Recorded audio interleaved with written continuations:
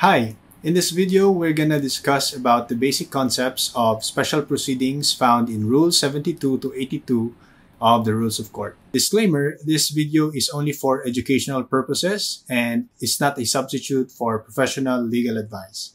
If you have legal concerns or issues, please contact a lawyer. I welcome corrections. If you have one or if you see one in this video, simply comment down below or contact me. So what is a special proceeding? A special proceeding is a remedy or an application for the establishment of SRP or status, right, or particular fact. This is laid down in Rule 1, Section 3C of the Rules of Court. Or it is any other remedy furnished by law other than an ordinary suit. In contrast, what is a civil action? A civil action is one by which a party sues another for the enforcement of or protection of a right, or the prevention or redress of a wrong. So the main keywords here are suing, rights, and wrong.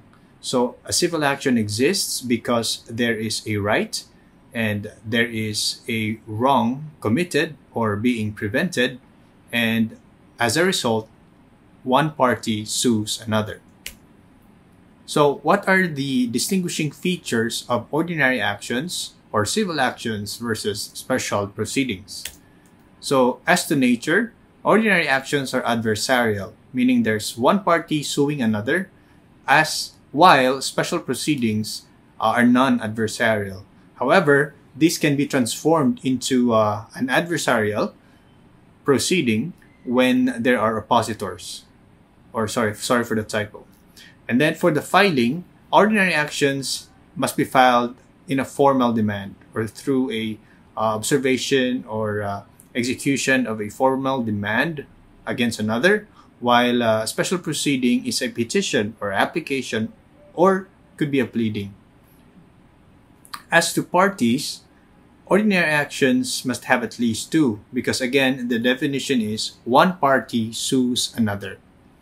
But in one case, there's a case where the parties were named as plaintiff and defendants, but it was actually a special proceeding because the nature of such proceeding or such case is just the establishment of a particular fact or particular status.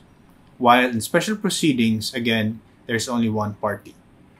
Next, for the basis, it must be cause of action for ordinary actions, meaning, again, there must be a right entitled to the plaintiff and the defendant allegedly violated such right.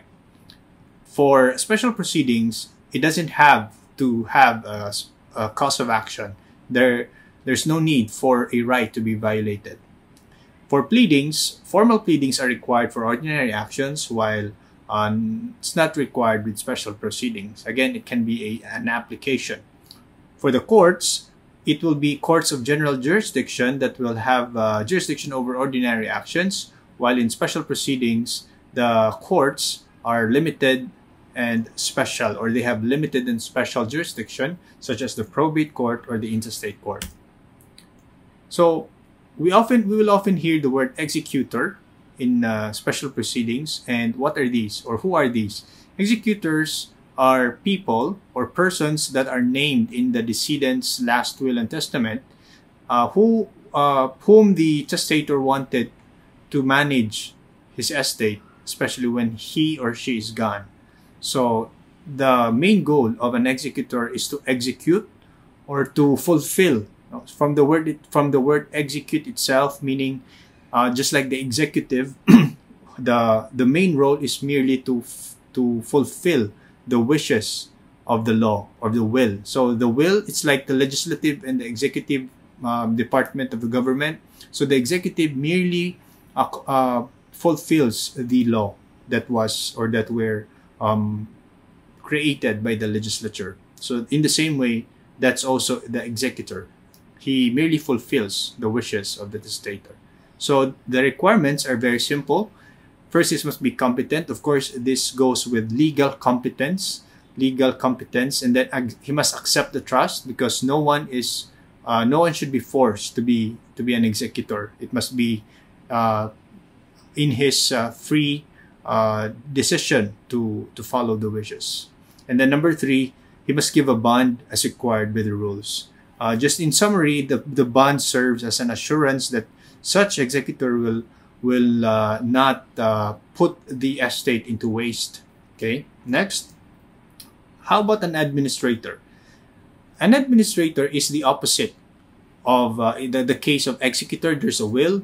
Administrator when there's no will. Okay. So it's not appointed by the testator, but it is appointed by the court or by the law itself. So through the court. So the court will appoint the administrator when there is no executor named in the will, or if there is an executor but he is not able or he's not willing to serve. And again, still the same purpose, still the same objective. The administrator is to distribute the estate, the properties of the decedent, of the person who died, according not to the wishes of the testator, because again there's no will, but according to the law of intestacy. Okay, so this is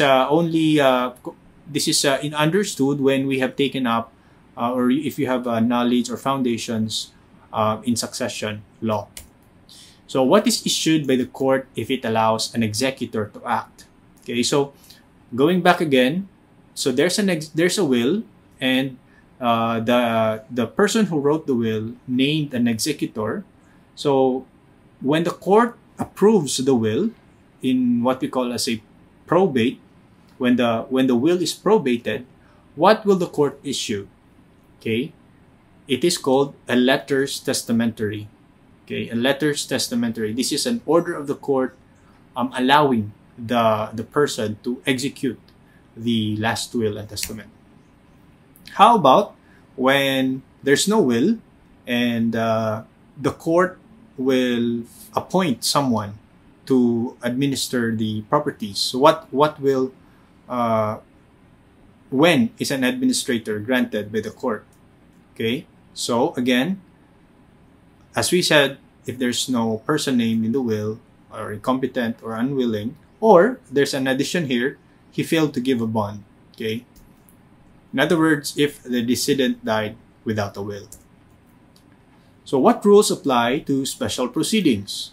So special proceedings are enumerated in Rule 72, but these enumerations or these items enumerated in Rule 72 are not exclusive. Okay, so the question is, what rules will govern them? Okay, generally the rules that will apply to special proceedings are those specifically provided for under Rule 73 to Rule 109. Okay, but in the absence of rules, what will supplement are rules of ordinary actions, which can be found in Rules 71 or in Rules 1 to 61.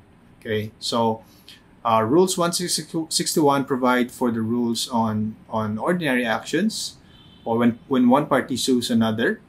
So these will govern, or these will supply or supplement the rules of special proceedings if there are no rules for such. Okay, and how should these rules be construed? So rules are to be construed liberally in favor of a just, speedy, and inexpensive disposition of proceedings. So it's JSI. So just, speedy, and inexpensive disposition of proceedings. So this is very important because, again, the rules can be liberally construed or will be interpreted liberally if the speediness, okay, or the proceedings are now becoming very slow or inefficient. Okay, so the rules will be bent in a sense. Okay, the rules will not be totally absolutely followed because the consideration again is justice. At the end, the law is an instrument of justice. Procedures are instruments of justice, so they are there because of justice. So why sacrifice justice? Just because the rule said so. Okay, so Question: does the earnest efforts to compromise rule apply to special proceedings? So this rule is actually a rule when a family member sues another member.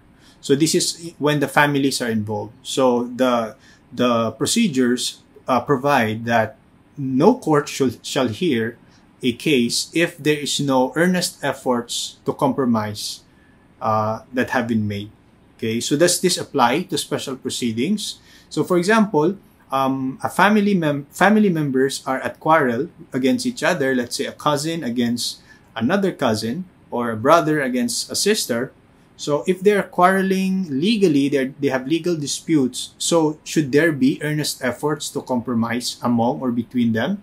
The answer is, in special proceedings, no. Okay, because this is non-adversarial in nature. So if the parties simply want to establish a particular fact, for example, or simply wanted to establish a particular status, okay, like let's say the status that if that child is legitimate or not, okay, or a person or a sister wanted to change her name, so there's no need for earnest efforts to compromise, even if a family member is against such proceeding, because special proceedings are not adversarial. It is not quarrelsome in a sense. Okay, so another question: how about certification against forum shopping, written explanation for non-service, or payment and filing of fees for money claims? So is this required in special proceedings? On the other hand, this is required because the Supreme Court said this will not obstruct the probate proceedings. And going back again to the main goal, this will not obstruct the just and speedy administration and inexpensive disposition of justice. Okay, so these are non-obstructive, okay, on the establishment of a status, right, or particular fact. So this is ruled in Shecker. This is ruled by the Supreme Court in Shecker versus Shecker. So what are the kinds of settlement of estate of a deceased person or persons presumed dead? So when a person dies, how will his properties be settled? So there are two major kinds, okay. Generally speaking, it should be judicially administered, okay. Judicial settlements, meaning these are settlements or distribution of properties where the court is involved, okay.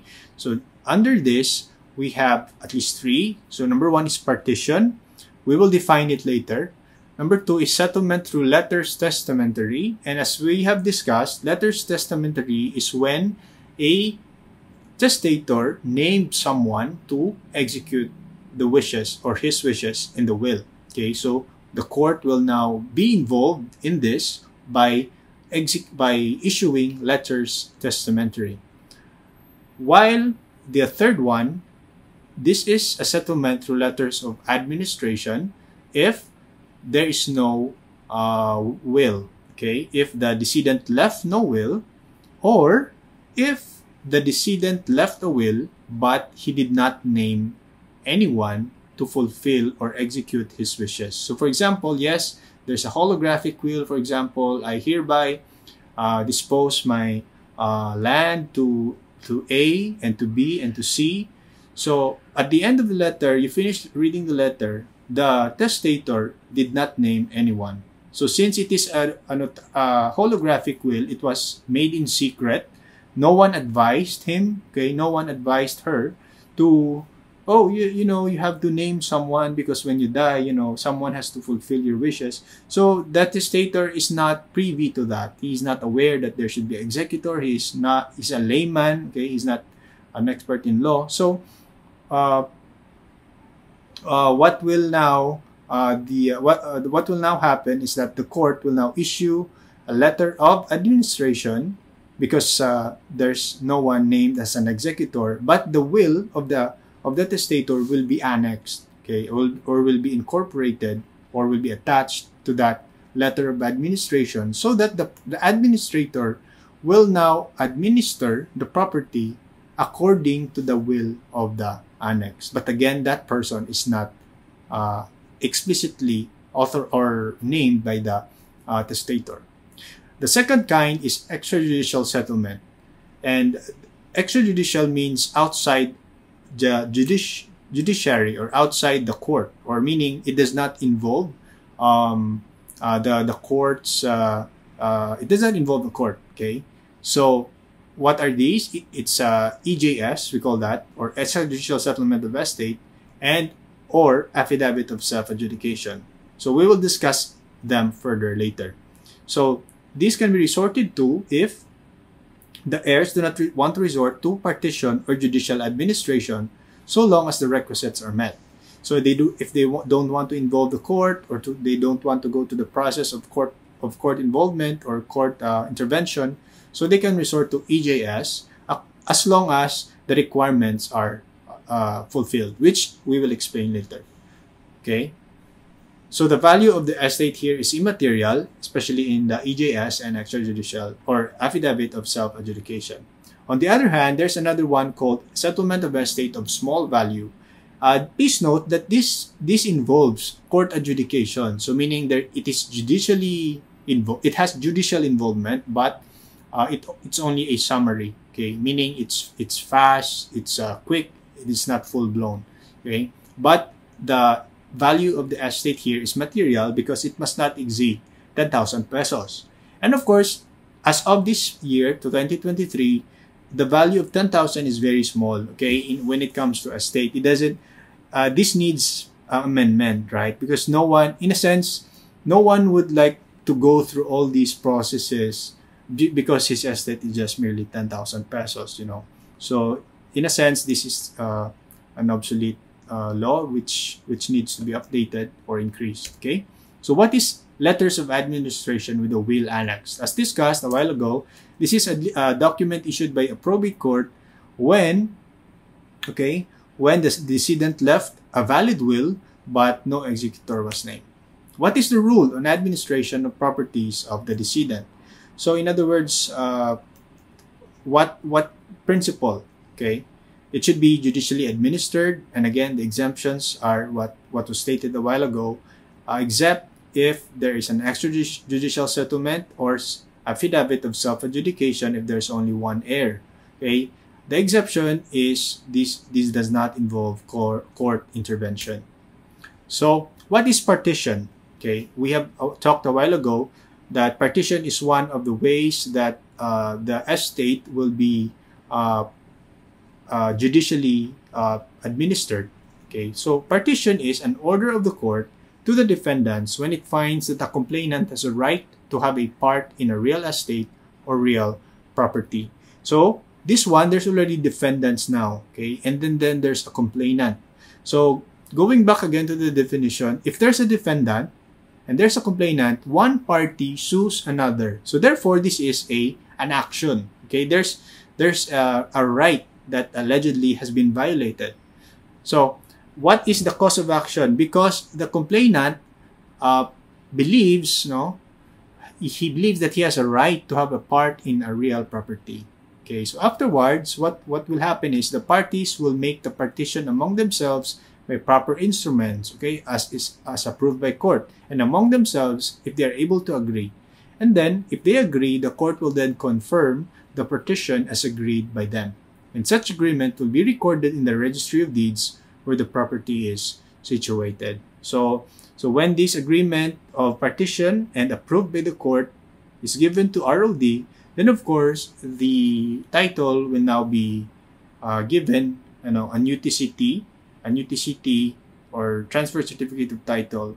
So now the land now belongs to such parties like the defendant and the complainant, which has a legal right to such property.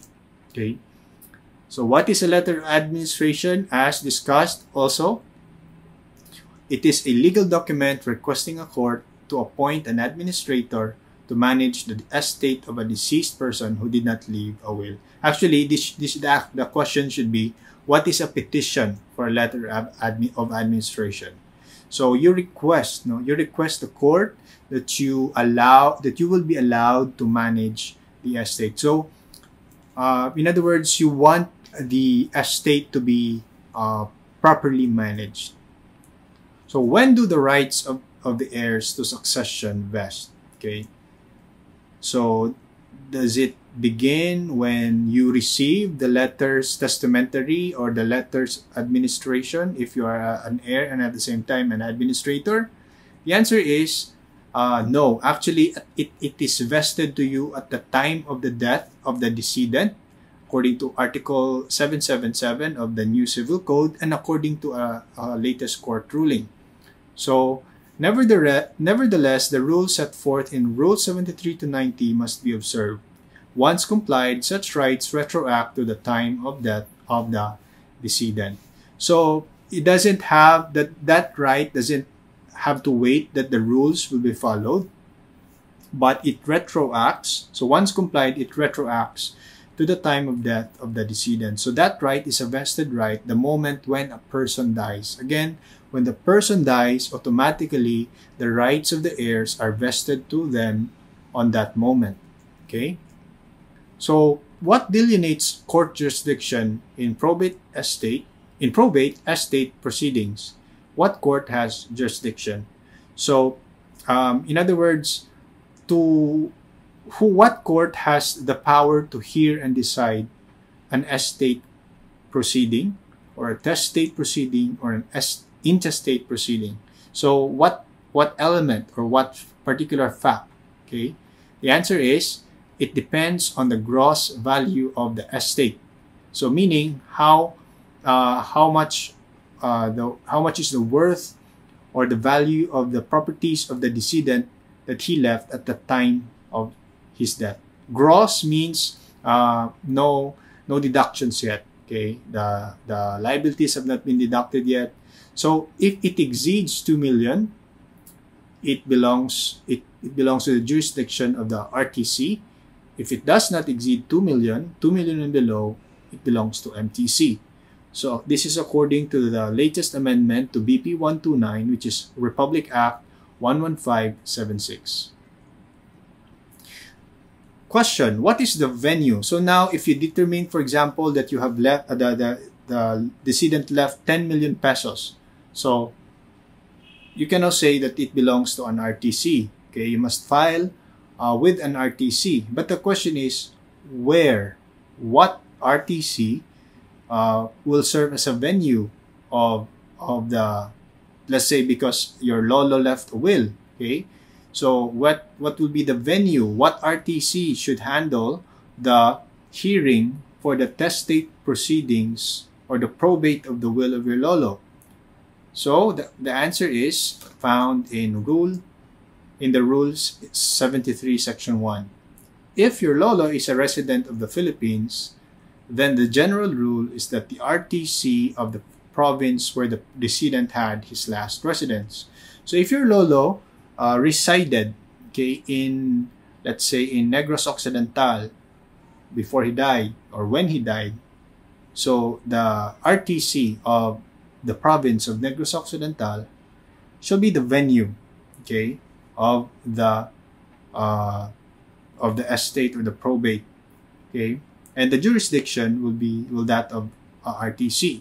If the estate is 2 million and below, then it will be the MTC of Negros Occidental. Okay? But there's an exception. If your lolo is not a resident of the Philippines, it will be the RTC or MTC of any province where he had a estate. So let's say he has a land in Negros and a land in Cebu and a condo in Manila. So any of these three provinces or regions or Metro Manila shall be the venue, can be the venue of the probate of your lolo. Okay? So when you say residence, what does it mean? Residence means actual abode, okay, the place of abode, actual residence of the decedent. Okay? It provided that the decedent stayed there with continuity and consistency. Okay? It doesn't just have that if he was only buried there, or let's say he resided in Cebu but he was buried in Leyte. So Leyte is not the residence, okay? Or maybe he grew up in Cebu but last residence is in Leyte. So it should be Leyte rather than his previous residence. So it must be proven. So how proven? One of the proofs is the death certificate. Okay, but in one case, death certificate is not absolute if it is proven by other documents such as the execution of memorandums or contracts, and also where he and his wife lived. So it was proven that even though the death certificate says that he resided in province A, but his wife is in province B, and then they executed agreements, contracts in province B, then what should be followed as a venue would be province B. Okay? It is not also legal residence or domicile. So again, going back to civil law or political law, domicile, residence has differences. Okay, they have distinctions. Okay, when is the venue improperly laid? Okay, and what is the remedy in case it's improperly laid? So the answer is, it is not improperly laid if the defendant does not object. So again, only until the defendant objects to the venue in a motion to dismiss. In other words, if the defendant does not raise an objection and does not file a motion to dismiss, then the venue is properly laid. Because the reason for this is that venue is merely procedural, okay, and that also the trial court cannot preempt motu proprio the dismissal of the case if it is not a proper venue, okay. When the defendant files a motion to dismiss, the pending case should be dismissed, of course. And then the corresponding proceedings may then, so the remedy is, it may be initiated in the proper court of the proper venue through an ordinary appeal, okay? The petitioner must appeal from the original dismissed one to the proper court, not through certiorari or prohibition. Except also, not just if you want to avoid the ordinary appeal, you can have it if there's a want of jurisdiction that clearly appears on record.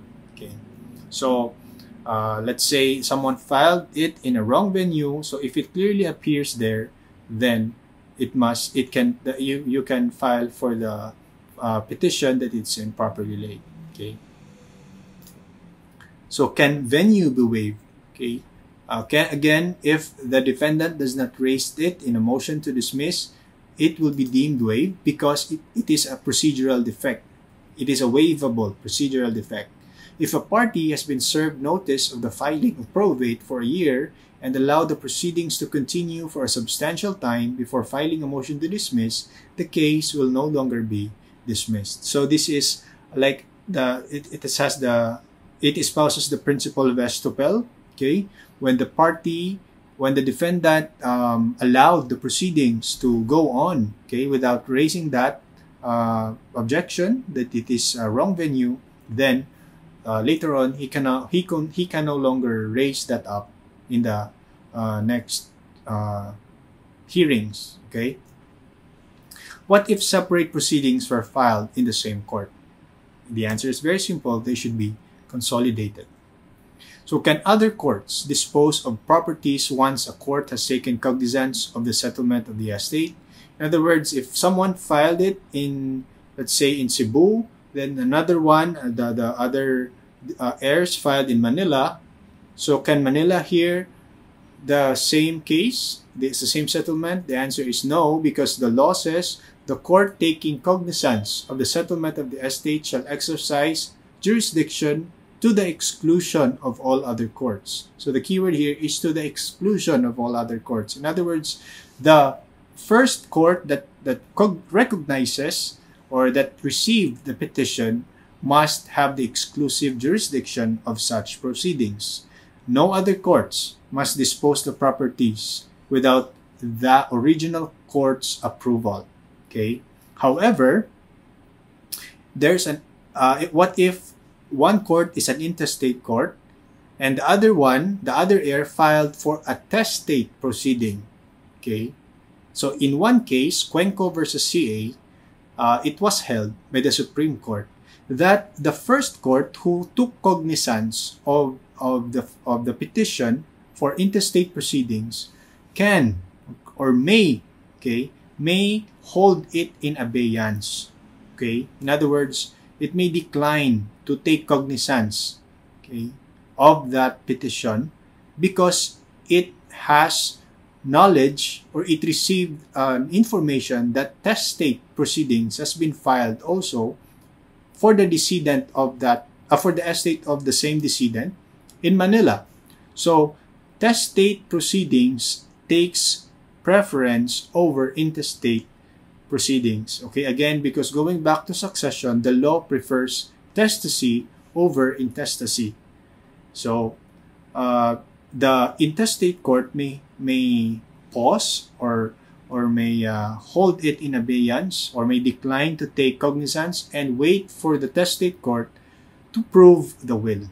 Okay, and if the testate court will prove that the will was valid, so the intestate proceedings can now be, again, going back to the previous slide, will now be consolidated to the testate proceedings from Cebu to Manila.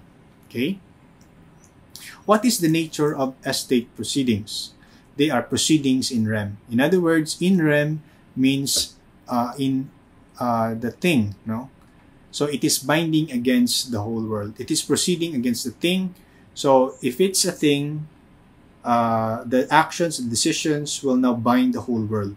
Okay, not just bind persons, but the whole world itself. Meaning, all persons that are having interest in the properties or estate of the decedent, whether they were notified or not, or known or not known to the parties, they are equally bound by the proceedings in rem.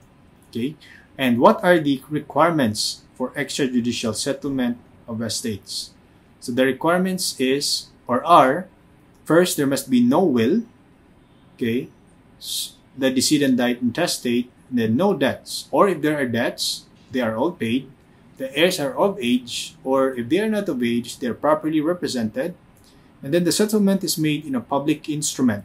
Okay, so the extrajudicial settlement, for example, that we agree that A will receive this portion, B will receive this portion, C will receive this portion, so it must be notarized. Okay, but again, this notarization is not for validity but for evidentiary purposes. But if there's one heir, no need for public instrument, only by means of an affidavit.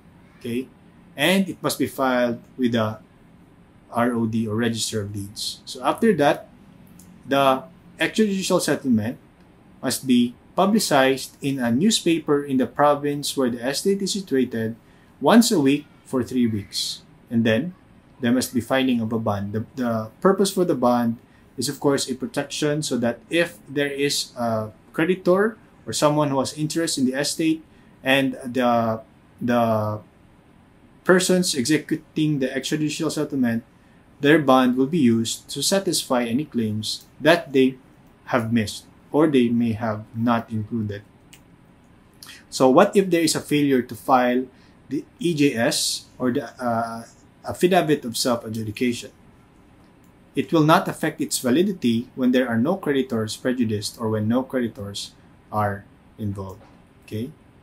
If a person had no knowledge or had not participated in the extrajudicial settlement, is he bound with the constructive notice of publication? So going back again, the estate proceedings are proceedings in rem, right? They bind the whole world, whether they are notified or not. However, what if the extrajudicial, let's say the heirs, okay, no debt, okay, there's no debt, and then there's no will, and then the heirs by themselves settle the properties among themselves, okay, without the court's intervention, okay. But what if there's one heir that they did not notify? Okay, there's one creditor, there's no creditor, right? Because there's no debt. What if there's one heir, okay, that is living outside the province, and he did not know that they have already partitioned, divided the estate among themselves. So what will happen? Will he be deprived of his share of the estate? The answer is No. Rule 74, Section 1. Persons who did not participate in the extrajudicial settlement or had no notice of the extrajudicial settlement will not be bound thereby. Again, this is for the principle of justice. What about the publication? Isn't it a constructive notice? No, because the publication only publicizes after the extrajudicial settlement has been made. It is not a publication of the intention to divide the property among themselves. So in other words, you only publicized it just because you already finished doing the division among yourselves. So in other words, the person who did not participate or was not notified, he will not be bound by your divisions or extrajudicial settlement. So what will happen now? Of course, he will be entitled to his own share. These people, these heirs who allegedly, selfishly acquired the property for themselves will now be liable to give their share to this person deprived of his inheritance. So is allowance of a will necessary? If there's a will, there's a probate. In other words, it must be proved and allowed in a proper court. If it's not proved, if it's not allowed, if it's not probated, Rule 75, Section 1 says it will not pass any real or personal property. So again, it's okay if there's no will. It can be the heirs can settle. The heirs can now settle it among themselves. They can decide who will get the biggest part and who will get the smallest part, or equal sharing. That's okay. But if there's a will, it is necessary that it must be proven by a probate court. Until admitted to probate, it has no force and effect, and no one can claim a right therein. What is a probate court, and what is the special jurisdiction of it? What is its role? The probate court, its primary concern or jurisdiction is the settlement of the estate of the deceased person. When we say settlement, it involves the administration, the liquidation, of the property. Its concern is the authentication and the validity of the will that concerns only the capacity of the testator, the compliance with the solemnities that the law requires for wills to be valid, the authenticity of the signature of the testator, and it does not touch upon the validity of the provisions. In other words, its concern is the extrinsic validity of the will, whether it complies with the formalities of the law. So let's say if it's a notarial will, is it properly subscribed or signed by the parties or the witnesses? Is it proper? Are the pages properly signed? If it's a holographic will, is it written entirely by the hand of the testator? Is it dated? Is it signed? Is it not typewritten? Is it burned? Or is it if it's a notarial will, is it notarized? Properly notarized, and are the witnesses, the required witnesses, complied with?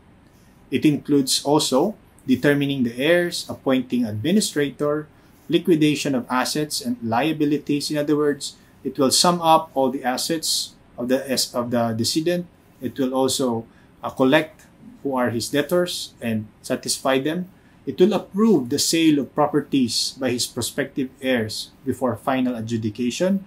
So the probate court will now approve that the heir will sell this property. So it will satisfy the debt of the decedent. It will not execute. It will not release a writ of execution, because as one case has ruled, the probate court will only approve the sale, not execute a writ of execution. Recognition of a natural child, that's a jurisdiction of the probate court, and allowing and determining if he or she is entitled as an illegitimate child or entitled to the legitimate.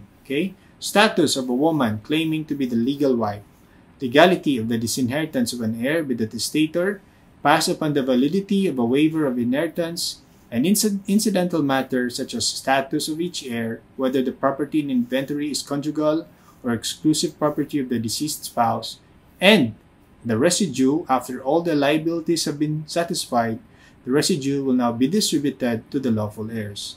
What is not included here is the intrinsic validity. In other words, the legality of the provisions of the will.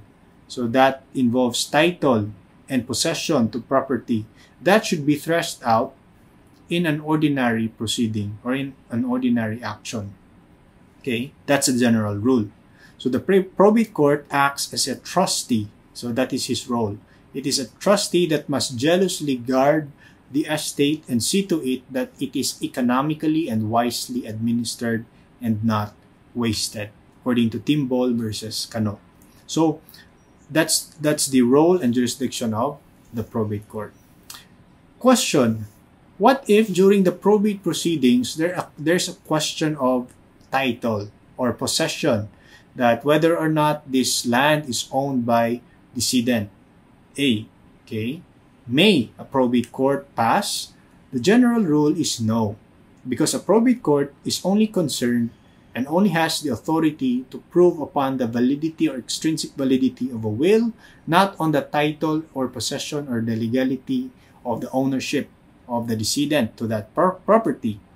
But as questions related to legal ownership, it must be threshed out to a separate ordinary civil action. And again, going back to the definition, ordinary civil actions are adversarial in nature. It's when one party sues another for the enforcement of a right. So the probate court will now say, oh, you're fighting, you are suing, you are like having an adversary. Okay, so you fight it over in a civil action. Okay, you put it there, you file another case for that because that's not my jurisdiction. Okay. However, there's an exception to that. A probate court may decide or may pass upon the question of title or ownership of a property, but it is only provisional in nature. It is still subject to a final decision of a separate action instituted by the party. So for example, the court will say, okay, the decedent owns this land in Bacolod or in Cebu. Okay, but as the probate court allows the validity of the probate of that will, okay, where the decedent now disposes that land, for example, in Bacolod, the parties can now, if they argue that no, the decedent no longer owns that, or it's now sold to blah blah blah, so now that will be subject to a separate action. But that probate court's ruling or order will just be provisional. Okay, and whatever the decision in the ordinary civil action will now be passed or will now be retroactively applied to the decision of the probate court. All parties have given their consent. If all parties have given their consent, so that the probate court may pass upon the issue of title or possession. This means that there is no adversarial nature. So all parties now agree, okay, that okay, probate court, we will let you decide the titleship, the title or possession of this land. So if these heirs allow it, then the court can decide or pass upon it. The reason for this limitation, again, is that the probate court is a court of limited and special jurisdiction. What is the effect of the probate of the will? It is conclusive as to the due execution of the will. Okay. Summarize 3 areas of concern in a settlement proceeding. So what are the 3 areas that the probate court would have to address? It is administration. Again, administration is the management, though, making sure that the property is wisely and economically administered or distributed, not wasted. Okay, again, this goes back to the principle of stewardship. Okay, we don't want to disrespect the person who died by squandering his properties and, like the prodigal son, who just allow. So the court will now act as the good son, like the son who wanted to preserve the hard work of the father. So something like that. Administration. Second is liquidation. Liquidation means determining the assets and the debts. This one is more, it's more concerned of the the plight of the creditors. So you'll not just protect the estate, but you also have to protect the interest of those people who lent their money, okay, to the decedent. So how about them? So liquidation will answer that. So if the claims are legit, okay, so here's the payment. Distribution, it's more concerned about the heirs. It's more concerned about the people who, in a sense, they did not do anything. They just receive it gratuitously. It's a form of a gratuitous gift, okay, from the decedent. Okay. Who may petition the probate of a will? Okay. H or EDL. The executor, the devisee, or legatee named in a will. Again, devisees are those who have been subject to a gift of real property.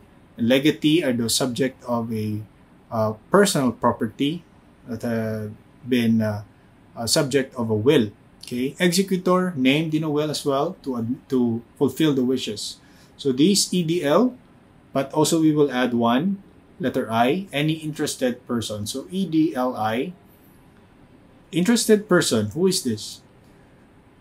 Okay, these are persons who will be benefited or persons who have a claim. So either heirs, or it can be, again, types of heirs, intestate heirs, or legal heirs, or compulsory heirs, and testate heirs, or those who have been named in the will, such as legatee, devisee. Okay. Next of kin also, this means compulsory heirs, those with a relationship to the decedent that entitles them to a vested right or a share in the latter's estate as distributees. So, for example, a natural child or a legitimate child. Okay. Is probate of a will subject to prescription? Let's say the decedent died and everybody thought he died intestate without a will, so there's intestate proceedings. So now it was distributed according to the law, and let's say 30 years after a will was discovered, can the persons who received the shares through intestate proceedings argue that the will has prescribed? The answer is no, because it is required by public policy that the statute of limitations or prescriptions does not apply to the probate of a will. It may be filed at any time.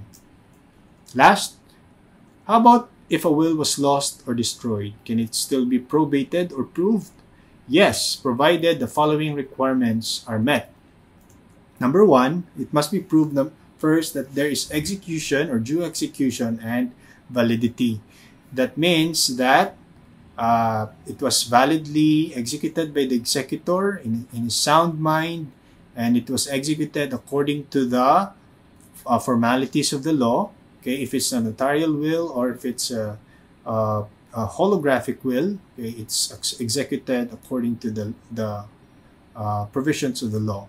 And it must be proven that it exists at the time of the death of the testator, okay, or it was fraudulently or accidentally destroyed during the lifetime of the testator but without his knowledge. Okay. Number three, provisions are distinctly proved by at least two credible witnesses. And number four, filed and recorded as other wills. So how can this be done? Let's say there's a photocopy, okay, a photocopy of that will. So number three will be satisfied. The provisions will be proved by at least two credible witnesses. So now those witnesses who signed the notarial will, for example, will now say, oh, here's a photocopy, and we certify, we witness that this is actually what the original will has stated. And we testify that we prove that when the testator died, this still existed. The original copy existed, but after some time, it disappeared. Maybe someone stole it, or someone destroyed it, or burned it. So those are what will happen in the proceedings. Okay, Rule 76, Section 6. So So that's it. Thank you very much, and have a good day.